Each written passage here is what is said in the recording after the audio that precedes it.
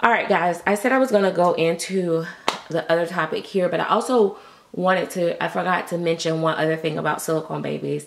Posing your babies and stuff can be a little bit of a problem if you try to force the baby into awkward positions or stretch them beyond their limits.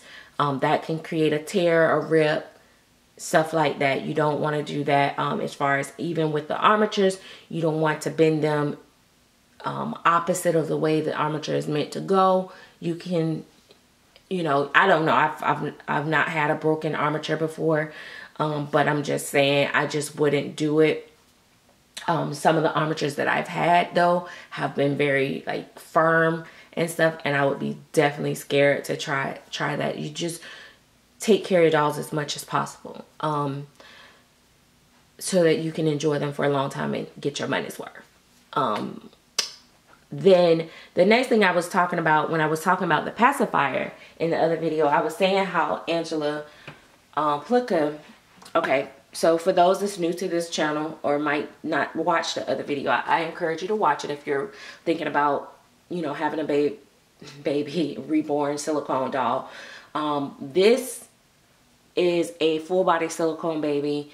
She is a Willow Awake sculpt by Claire Taylor, and she was painted by me. This is a final reborn doll that was painted by Angela Plica, and it's a Jalen sculpt by Georgia Pigot or something to that nature. This is the pacifier I was talking about, and I was saying how I love how Angela Plica made it thin and flat, because she takes a modified pacifier, and I don't think that putting a magnet on her would work best. So I don't think she has a magnet, and she doesn't need one because she can take this, and I wouldn't use a magnet. And I trust Angela's painting that as long as I don't do excessive and forceful and hard, that her paint will stay intact. But what I was saying is something I found out about some, not all, because I have had some very expensive babies that I was appalled at the contents within the doll. Like, they were using like the sand-like beads and the very thin plastic gloves instead of stockings to weight them and stuff like that. And it's not that it's wrong, it's just the cheapest route to go. And the doll was over $1,000, very expensive. So I was really shocked. But I will say that my purchases that I've purchased as of recent of expensive reborns, and I'm one to be like most people, oh, I'm not going to spend over that much money on a reborn. And I've done that now, guys. I'm sorry. I've spent silicone money on reborns, period. That's the last few reborns that I've gotten has just, period, just straight up silicone money. But what I will say is that the reason why I feel so good about my purchase, and I don't feel cheated, and I don't feel upset or feel like, oh wow, they're charging this for that. I don't have that feeling. I feel very, very excited. I still feel good about my purchase. This is not my first baby from Angela Plica, but it's the first one that you guys have seen.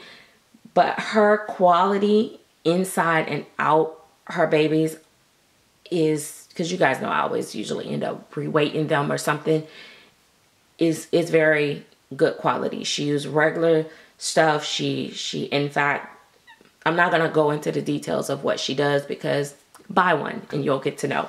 But she does her stuff differently, and I really, really appreciate that, because when you spend that kind of money for a baby, you don't want something that may have issues later because they chose to take shortcuts on the quality.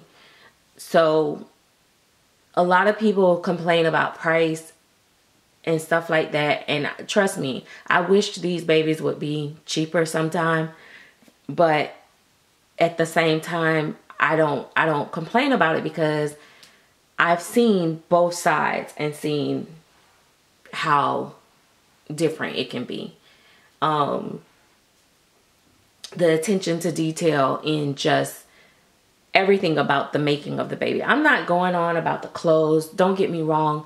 They do send lots of clothes and nice clothes and stuff like that too, especially when the baby's coming from overseas. Like there were things that the shoes and stuff that Joey got was like priceless, and the little outfit that's in a different language that I still don't know what it's saying is like, one day I should Google it maybe. Yeah. Is priceless. Yeah, but that's not what I'm paying my money for. I'm paying my money for the actual doll. And when you're spending over $2 grand for a reborn and $3 grand, 4, 5, 6, 7, you don't want to have to go to reweight that baby only to find that it has like a sand like type stuff that's gonna like make a mess and seep out. Sometimes it seeps through the body and stuff like that. Like, you don't want to find that in that type of money spent. It just is disheartening, and it makes your blood boil. Well, for me it would. But it's nice when you get to reweight them and you can still reuse the material that they use and just shift the weight. Like when I reweighted Nevada, all I did was shift her weight around. I added some of my own stuff to her, but I could still use the stuff that was used in her. I could tell that it was good quality. It was similar to the same stuff of what I put inside my Reborns, but she has her own little way, which is cute. But yeah, I know it's a lot of price shaming going on, but yeah. And that's why, like, for me, I don't lower my price. I'm not going to get into the details, but I'm just saying that there's just a lot of stuff that we think is, oh, they're just the same and da da da da da and all this stuff. Sometimes they're not, and sometimes it's just about the painting, to be honest. Like, the baby is beautiful. I love them. I want it. I can see myself buying it if I have the money to get it. I do. If it's above my reach, then it's above my reach, and then I just move on. I know sometimes I have been quoted prices higher than other people because they assume that, oh, she buy high-end dolls, she'll pay XYZ, so I'm gonna put the price here. That is a different story. I still to this day am very, very hurt by one particular baby that I bought. I'm not gonna say which one or whatever, but apparently I was charged almost double what the artists normally charge, and I didn't find that out until after the fact.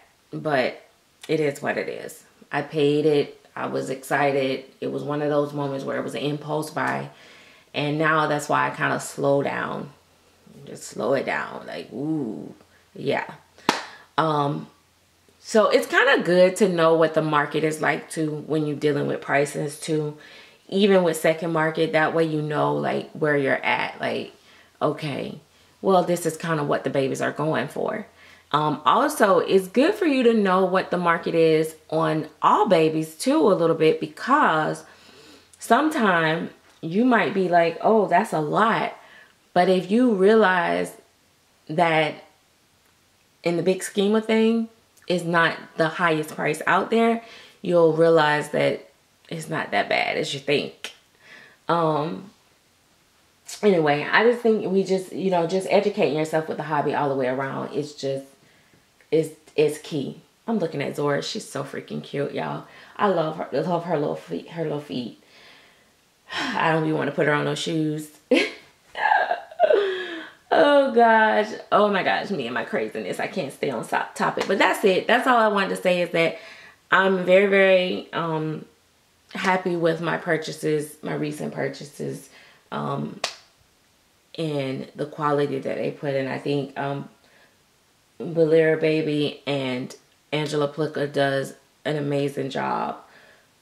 So If you're looking for something a little bit more rare and less likely for everybody to have their babies out there type thing, those two artists is definitely, and I'm not promoting them or anything like that, but I'm just saying, my opinion, you can't go wrong. I don't feel like they rush through anything. I think that they should be considered high quality because they are. So that's my spill on it. And that is it. So I am going to pick my Phoebe up and rock her a little bit while this layer cure. I am back silicone painting, so you guys will probably see less of me. Usually when I'm painting my silicone, I'm very, very off hands with everything else. So social media, everything will die down. I do have some changes that I'm considering coming up, and I don't know. I just got to make a final decision on it, but I might be making a very big change to my role in the Reborn and Silicone baby community. So I will let you guys know that soon. Bye-bye.